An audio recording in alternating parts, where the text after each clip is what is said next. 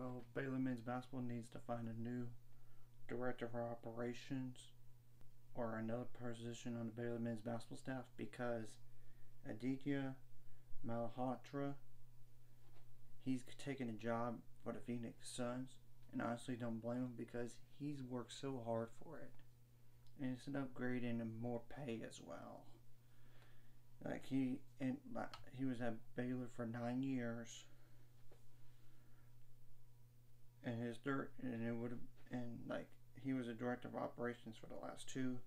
He joined the program in 2013, 2014 as a grad assistant until 2014, 2015, and then he became the head coach a special assistant to the head coach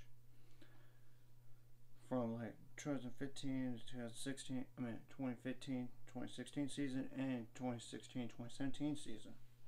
His next two were director of operations and recruiting before being promoted to his last role at Baylor in the 2019-2020 year.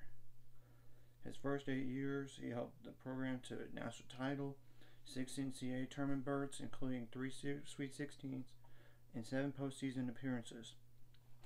Baylor has posted a 192 wins, 77 losses during his 8 years on the staff, averaging 24 wins a year.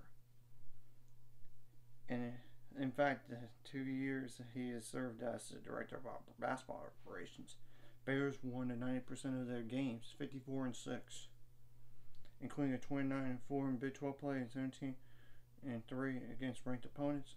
They were expected to be a number 1 seed in the 2020 tournament, but it was cut short because of the COVID-19 pandemic.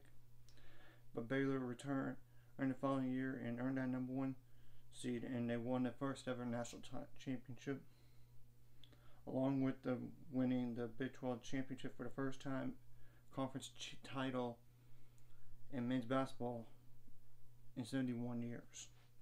But prior to Baylor, he spent 7 years as a boys basketball coach at Greenville Private School from 2007 to 2013. He is a Houston native, and he graduated from Baylor in 2006 with a bachelor's of business degree in sports sponsorship and sales. So he is currently married to former Megan Moore, and the couple has 1 daughter, Milo, and 1 son, Aiden. This guy, not only he has grown so much, but he's even a better person. I could promise you that, based on the interactions I had with him. I really, really did. I mean, he told me at the games when I was a student, he appreciates a lot for coming to the games. And in fact, they decided to give me a pair of practice basketball shorts that were Baylor.